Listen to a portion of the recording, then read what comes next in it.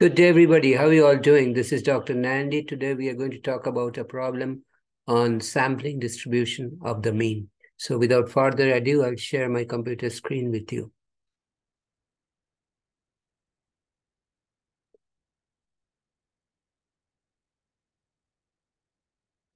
A businessman buys several machines that fill bags with chocolate.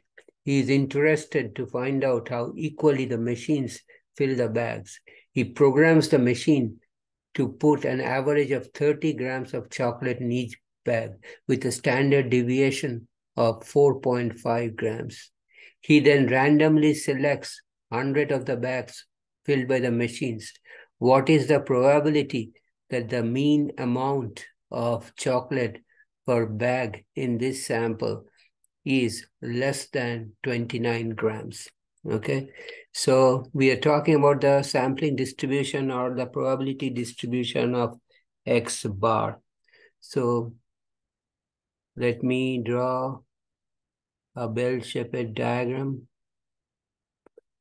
Okay,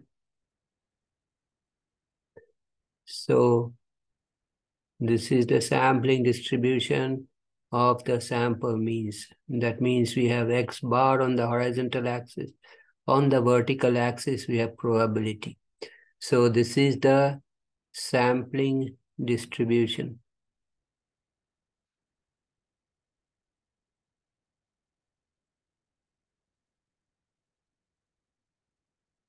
Or probability distribution of X bar.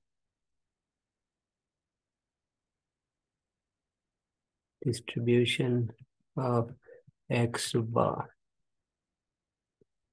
Now, from central limit theorem, for a large sample size, which is n greater than 30, states that the mean of the sampling distribution, which is given by mu X bar, is equal to mu.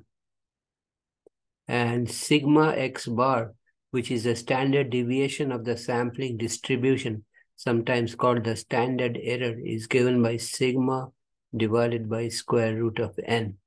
Okay, so the center is mu X bar equal to mu. In this case, mu X bar is equal to 30. Okay, because mu is 30. Now, sigma X bar, we need to calculate, is equal to sigma, which is 4.5, divided by square root of 100, which is 4.5 divided by square root of 100 is 10.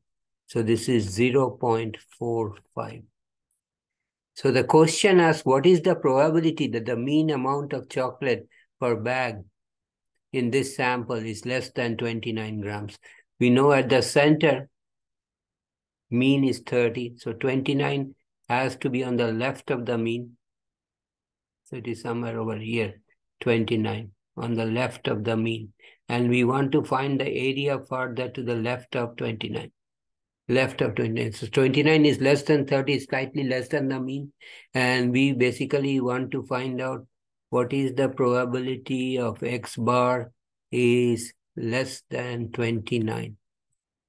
We know the mean is equal to mu X bar is equal to mu equal to 30 and sigma X bar equal to 0.45. So basically we have to find the area to the left of 29. This point over here, this is 29, okay? And the center is 30. Maybe I should draw another diagram little clearly. So give me a minute. And I will do it over here. Sampling, this is the probability distribution of X bar. The center is 30. Over here is 30. And we want what is the probability of X bar less than 29. So we want this area. Remember, this curve stretches to the negative infinity on the left. Okay. So you want to find all this area. Okay. This is again the sampling distribution. Sampling distribution is probability distribution of X bar. Okay. So we will use TI-84 calculator. So we will press the second button, then the verse button, then scroll down to number 2, sorry, which is normal CDF. Okay.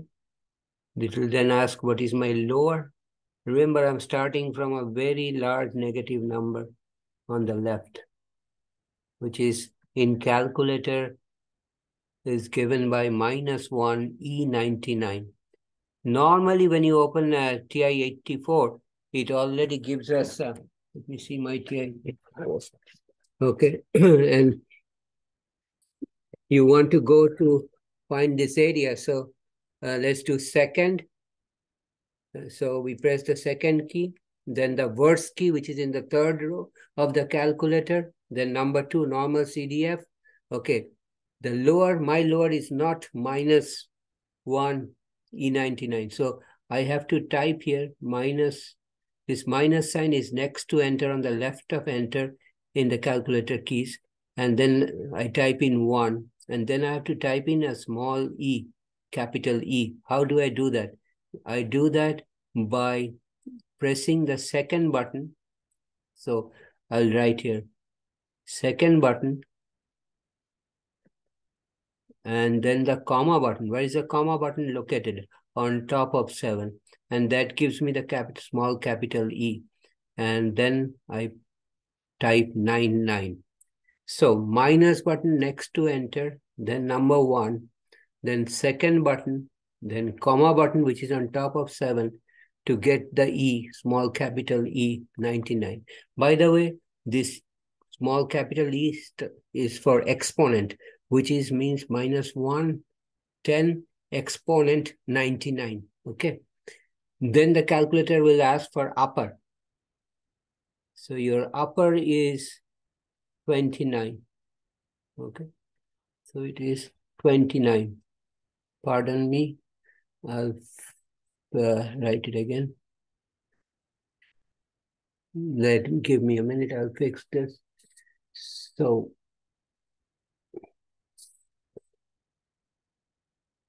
I'll fix this. Okay.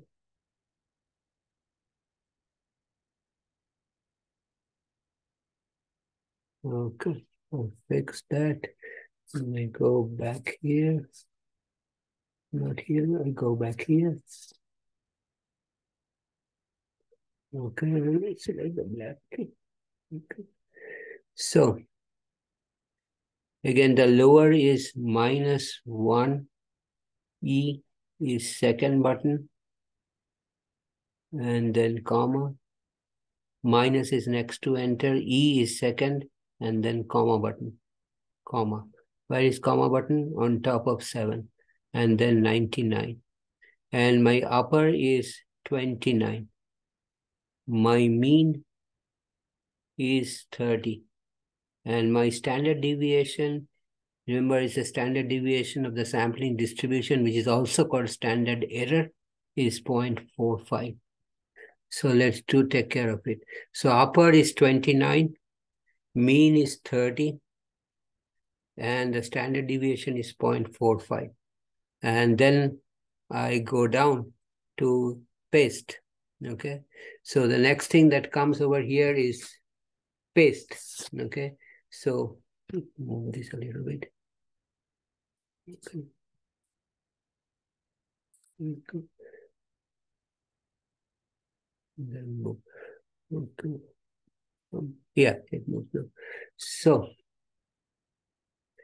So paste button. Paste button is at the bottom. After sigma comes paste button. So put your cursor on paste and hit enter and enter. Remember, with paste button, you have to hit enter twice. Enter twice. Okay. And your sigma, remember, we talked about it, sigma is 0.45. It is not 4.5. It is 0.45. Make sure of that. This is 0.45, okay? 0.45. So it's 0.45.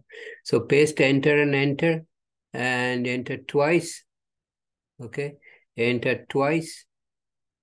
And the answer is 0.0131. 0.0131. Okay, so the answer is, let's go over here. It's equal to 0.0133 and then 1. Okay, so I will stop here today. It's 0.0131 is the answer. So let's reduce this up a little bit. So that's your answer. Probability of X bar less than 29 is 0.013, which is less than 0.05. So the sample mean less than 29 is very unusual because its probability is less than 0.05, which is 0.0131. So I'll stop here today. If you have any question, you can write me a comment. I'll get back to you as soon as possible. If you like my video, please tell your friends about it. And please subscribe to my channel by hitting the red subscribe button at the bottom right corner. Take care. Have a nice day. See you next time.